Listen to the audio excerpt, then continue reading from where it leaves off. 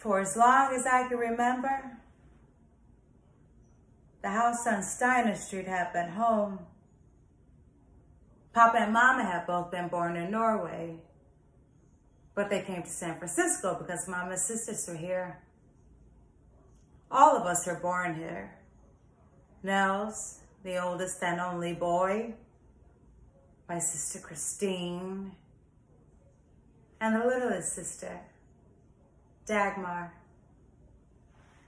It's funny, but when I look back, I always see Nels and Christine and myself looking almost as we do today.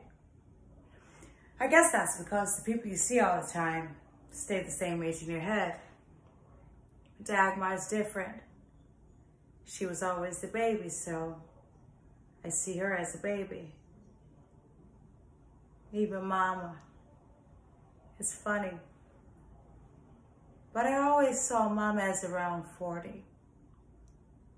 She couldn't have always have been 40. Besides us, there was our boarder, Mr. Hyde. Mr. Hyde was an Englishman who had once been an actor. And Mama was very impressed by his flowery talk and courtly manners. He used to read aloud to us in the evenings.